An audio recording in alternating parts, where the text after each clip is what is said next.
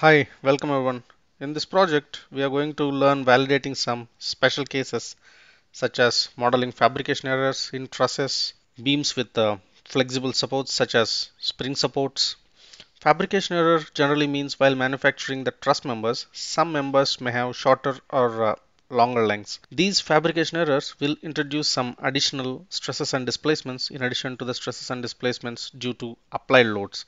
On the other hand, these flexible supports are tricky to model because unlike fixed supports which resists motion in all directions, these flexible supports offer partial resistance and we do not know what value to consider as the stiffness. We have to model this using material constitutive relationships.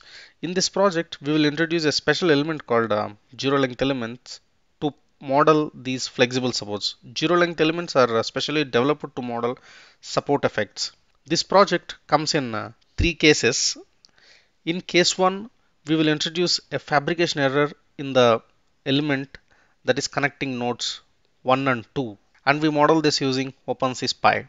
In case 2 of this project, we will apply some additional live load in addition to the fabrication error and we will evaluate the response under combined loadings.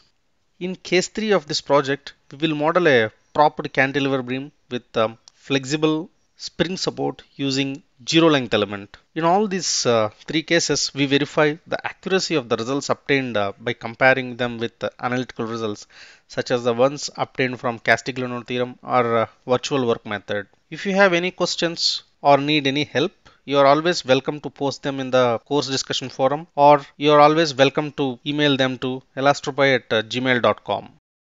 See you in the project. Happy learning. Thank you.